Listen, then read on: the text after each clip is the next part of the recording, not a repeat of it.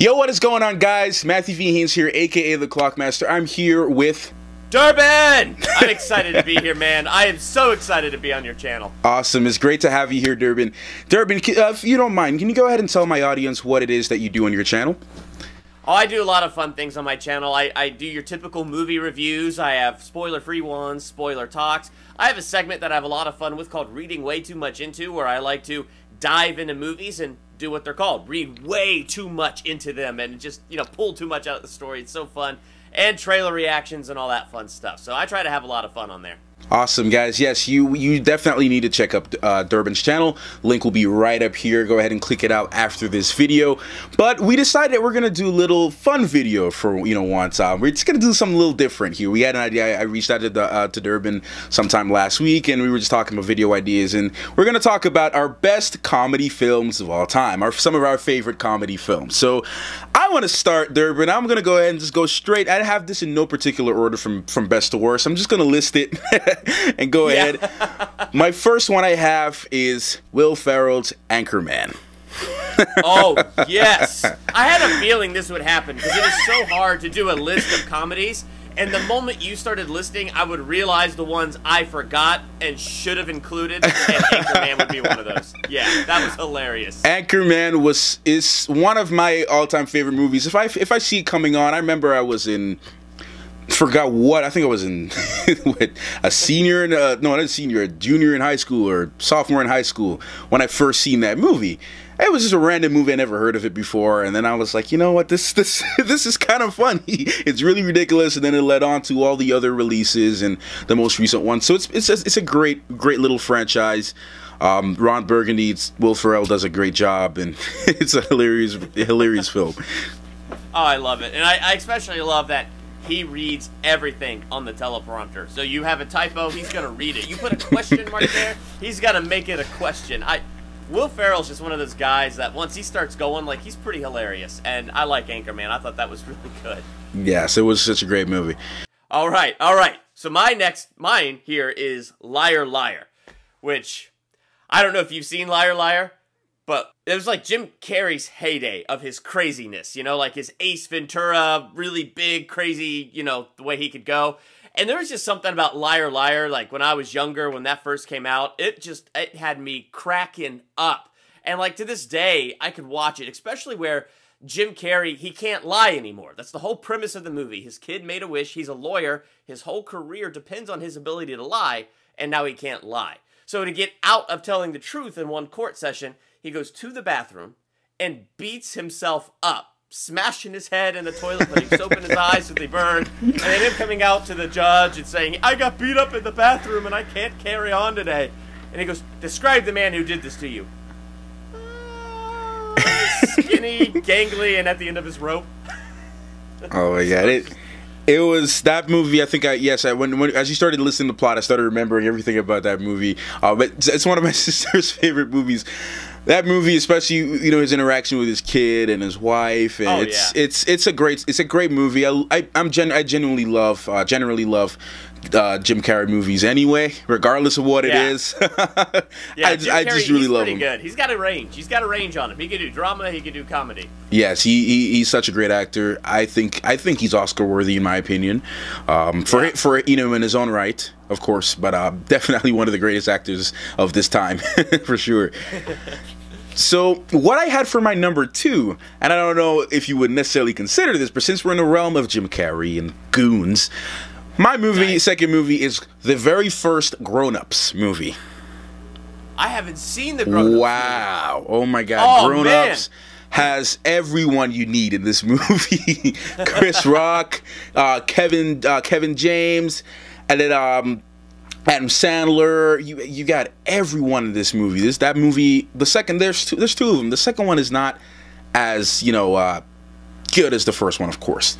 But the first one is amazing. It's such a great movie about family, and talks about different these different people who grew up in high school together. There were, you know, four or five of them, best friends, all grew up together, and now they're all live them. They kind of meet up with each other again. They're pretty much still their comedy, their comedic selves from when they were high school kids. Now they all now have families, they all have kids, they go camping. It's a great movie. It's a great storytelling movie. It's very funny, has some pretty cool messages in it as well.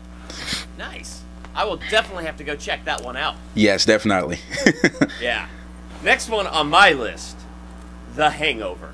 Oh. I was like surprised. Like, I thought when this movie first came out that the trailers looked hilarious. Like, I thought they looked funny, but you know, I wasn't expecting what I got, and so when my wife and I went and saw this movie, we were crying in some places. We were laughing so hard.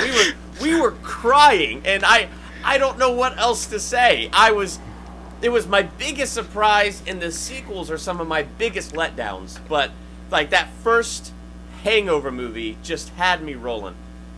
Yeah, the casting in that movie is just so ridiculous, ridiculously funny. Oh, man, yeah. Look, when you start to get into those kind of movies, those crude, raw humor movies, they're just so unfiltered. It's just great. You know, it's a great thing you can go with your best friend, as you can in your case, your wife. You know, you go there and you enjoy that movie. Go with a group of friends. It's that kind of movie, man. It's a great film. Oh, yeah. Since we're in the big goon category again, right in the realm, I kind of cheated on this one, Durban. I kind of cheated on this one a little bit.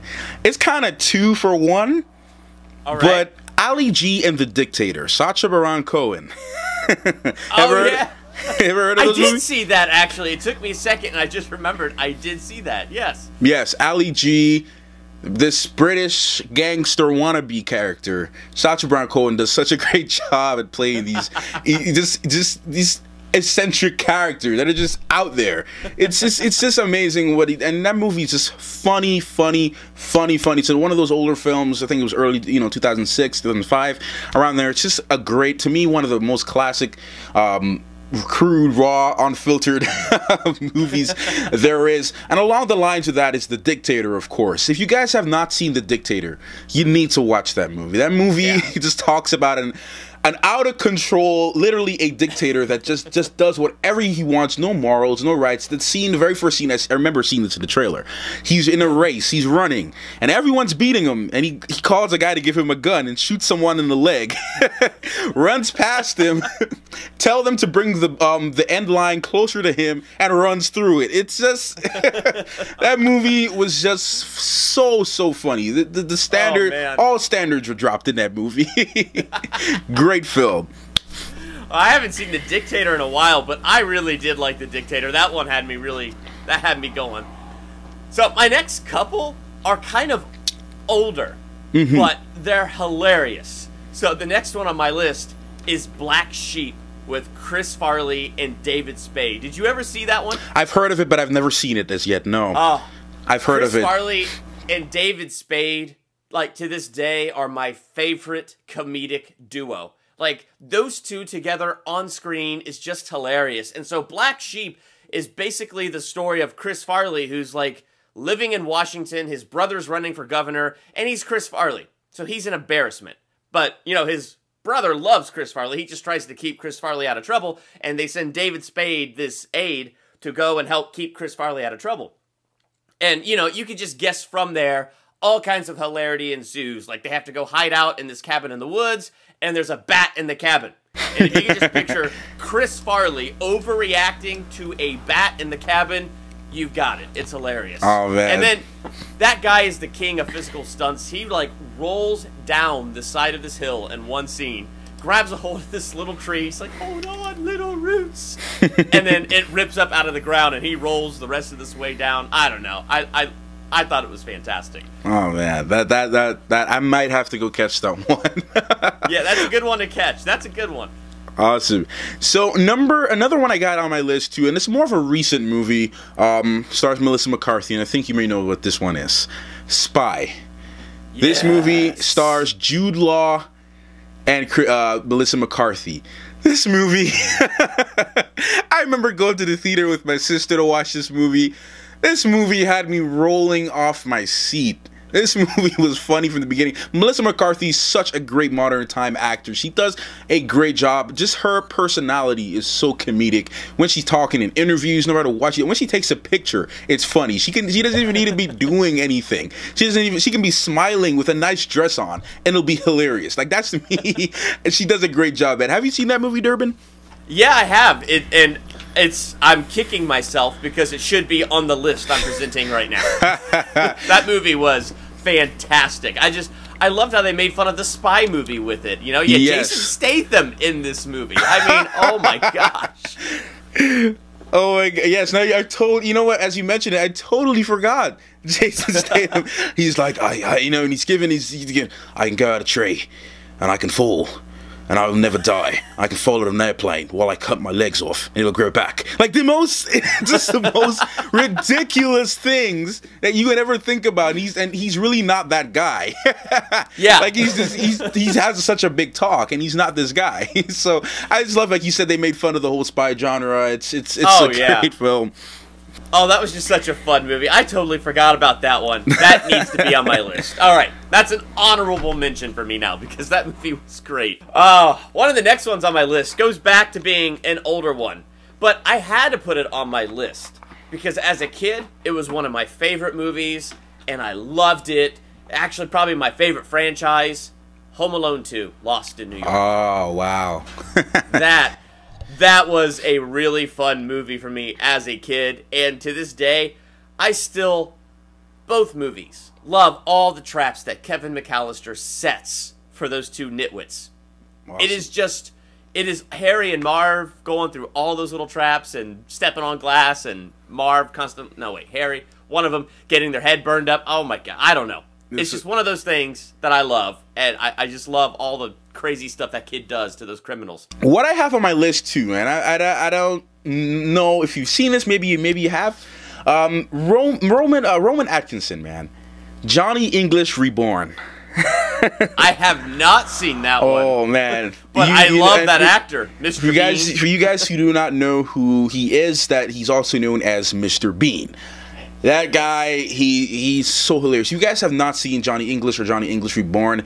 That movie's the first movie I've seen. Daniel Kaluuya from Get Out was actually in that movie. A lot younger. That movie was extremely hilarious. It's a spy-based movie, and it's a movie where Johnny English, he's supposedly this big MI6 spy, and you know he's there, but really he's not. Like he's so in his head. He does everything so clumsy. His character is known for aiming a gun at someone and the cartridge always falls out. Every time he picked out a gun, the cartridge always falls out. He would do these weird stunts. He even trained with Mongolian monks. That movie is so, he grew a beard out. It's a crazy fun film. I saw it's a great family film to you to watch with your family. It's a great movie, a really great movie. I was hoping they were going to make a third movie, but they stopped at English Reborn. Oh, it's a great continuation. So if you have not checked that out, you definitely need to add that to your list and check that out, Durban. And everyone else, you guys are there, you got to check that out. I definitely have to add that to my list because I like Mr. Bean. Like, that guy is hilarious, and whatever he does, he's like the king of awkward. Yes. Like, he just, whatever situation, he makes it big, he draws it out, and it's so awkward that you're just sitting there laughing. And so, like, I gotta go check that out. And his facial expressions are one for the books. You can't get a better thumbnail picture than that guy. No. The guy is a walking thumbnail. You see his face, you go, what is that? I need to click that because I have to know what am I looking at. Yes, Mr. Bean's Holidays was another great movie too, if you guys haven't seen that. So check it out, all the Mr. Bean stuff. He's such a great classic comedy actor. Barely anyone really talks about him these days, and they should, because his work will live on forever, in my opinion. His work that he's done over the years in Mr. Bean on the TV show and in the movies, it's definitely something to remember. And I just love how much range of just comedy and emotion he was able to bring to you just without even saying a word. You know, Mr. Bean was not a really talkative character. He had very little dialogue, so it was very impressive that the actor. You guys got to check it out. It's amazing. That's one of my favorite things about Mr. Bean. He doesn't talk. He just does stuff, and you're sitting there like, oh my gosh. Dude, it's just washing the dishes. Are you telling me you can't wash? Oh my gosh, this is embarrassing, but this is hilarious. Well, my last one on my list, and this might be one of my favorite comedies of all time. It just might be Tommy Boy with Chris Farley and David Spade. Did you ever see Tommy Boy? No, I have not. I have not seen that. Tommy Boy is definitely one that you have to check out if you have not seen it. 1995. It was Chris Farley's like first real big break movie. Like, he was already famous with Saturday Night Live and you know, had a few smaller roles in other movies, but this was like, I think, the first movie that was his. And it was like the first movie that was his major break onto the movie scene. And him and David Spade are far better in this one than they are even in Black Sheep. Like, they just work together so well. And the whole premise is Tommy Boy's, his dad dies, and his dad owned this auto parts company in Sandusky, Ohio called Callahan Auto. And so Tommy now has to inherit this, but he's a buffoon. He spent 7 years in college with no real distinct major. And so he now has to go on this sales trip his dad was going to go on to save the company. And so David Spade and Chris Farley go on this road trip, and it is the king of road trip movies. It is hilarious, and I don't know. If you haven't seen it, I honestly don't even want to spoil anything. I mean, it's just such a hilarious movie. Those two together are fantastic. And we go back to Chris Farley for the big, girthy guy that he was. The type of stunts this guy could do. He was mobile, man. He was mobile. So, yeah, it's got to be one of my favorite comedies ever. It sounds like a great buddy film. It is really a great buddy film. Oh, So, yeah. I actually had two more. I couldn't really decide which one to pick, but I'll just list them since you already listed your last one. I kind of cheated the list, guys. It's supposed to be 5, but I chose a whole bunch because it was just, this list was, while it was very simplistic, it was pretty hard in deciding a few of these movies. This is the movie I was actually talking about earlier, Durban, about finding the director. Sean Levy's Pink Panther, the very first movie. Yes. Oh my gosh, that movie will stick with me forever. I have it on DVD. This movie, to me, I don't. Like I said, I don't know if you would consider it a comedy film, but you know, they can kind of consider it a mystery drama, you know, kind of film. But I consider it to me a comedy film because I laughed throughout everything that he did. Inspector Clouseau, which just to me was just hilarious. I just love him as an actor. I love that character a lot. Hamburger, like, if you see that movie, how could you not forget that? I know. Oh man, I love those classic Pink Panther movies. Those are hilarious. And again, you've listed something that I'm kicking myself because it should be on my list.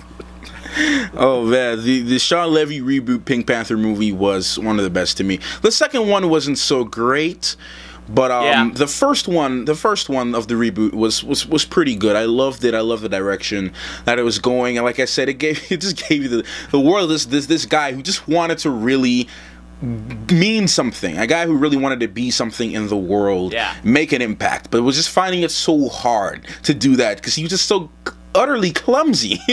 And just you know, just everything he did was just so dramatic. So I love that movie. It's one of the great classics for me in my childhood. Plus, he can't even say hamburger. Yes, that's just such a hamburger. Hamburger. He had to go to a lesson just to figure out how to say hamburger. So the last movie for me, and this is another one that I couldn't really figure out if it was a comedy or not, but Shanghai Noon. If you see Shanghai Noon, Jackie Chan and Owen Wilson. Yes. Why did I not think of that movie? Why did I not think of that movie? Why did I not think of Shanghai Noon? Yes, Shanghai Noon.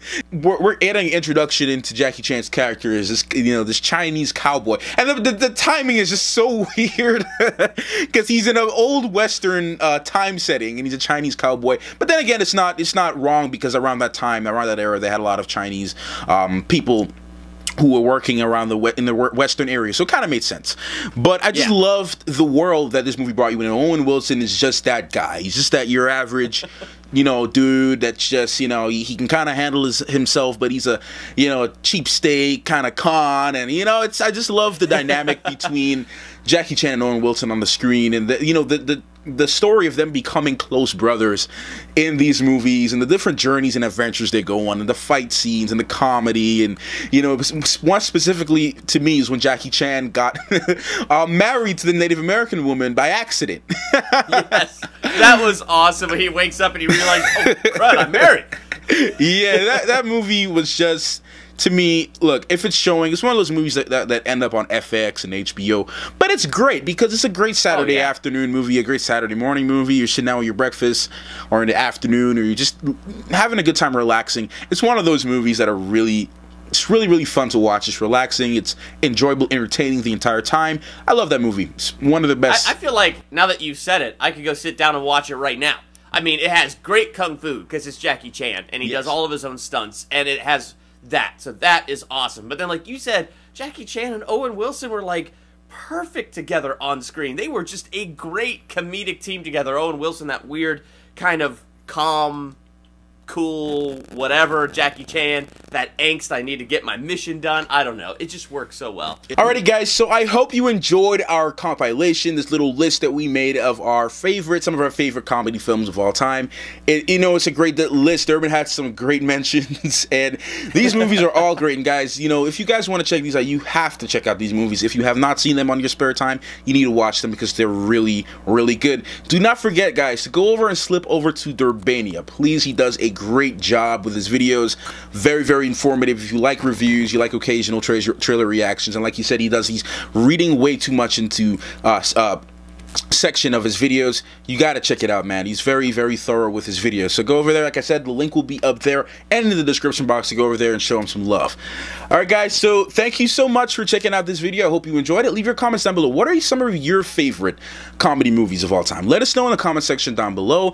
Durban and I are supposed to get ready to do a Power Rangers spoiler talk video sometime this weekend, guys. So make sure it's going to be posted on his channel. I'm very excited for that. I'm going to be watching the movie tomorrow. So look, you know, go over to his channel on the weekend, guys. I'll let you guys know when that video comes out, man. So be on the lookout for them, okay? Guys, don't forget to ring that notification bell on your way out. And thank you for taking your time out to watch this one. Clockmaster, out.